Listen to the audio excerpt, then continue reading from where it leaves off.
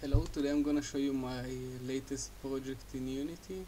So I was trying to make an ML agent project that would learn how to hack a stickman. So as you've seen in my other videos, I hard-coded the movement of the stickman, and it was quite hard to make it attack normally or move normally, or maybe make a jump animation. So I had an idea, maybe I can try to make an ML agent learn the best way possible to move, and just later add this brain to our stickman, and the animation would actually be controlled by the brain for each animation I want. So it's a silly idea, but it was kind of fun to try to make. So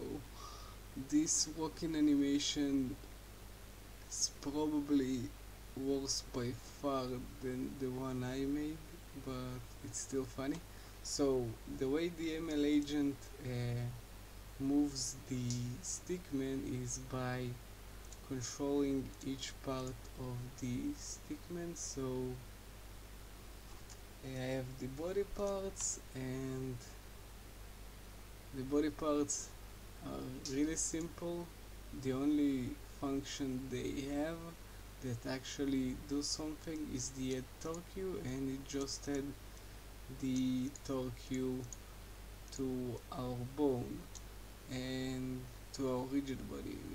And the other one is the reset, so this would just reset the position of the rigid body and the transform, so I can just respawn the stickman without actually instantiating it.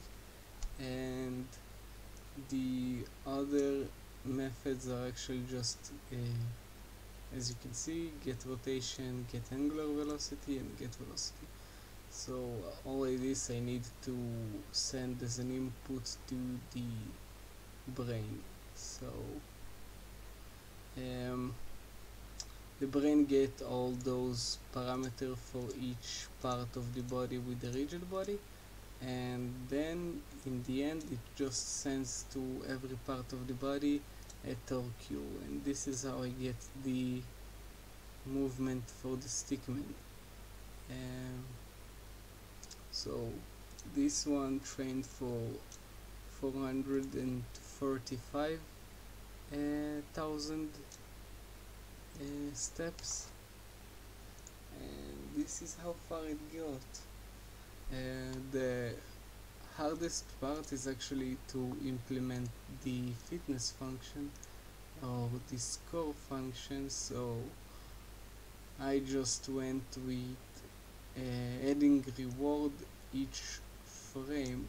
Oh, it's actually more than each frame, so this is not supposed to be here, but I mean it works, so whatever.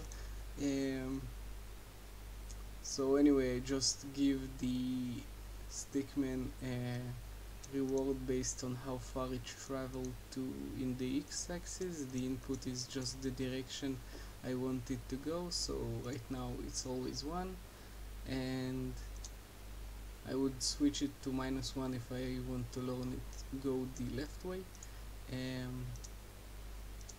And the energy used is just the values I was sending to my body parts here, and it's helped.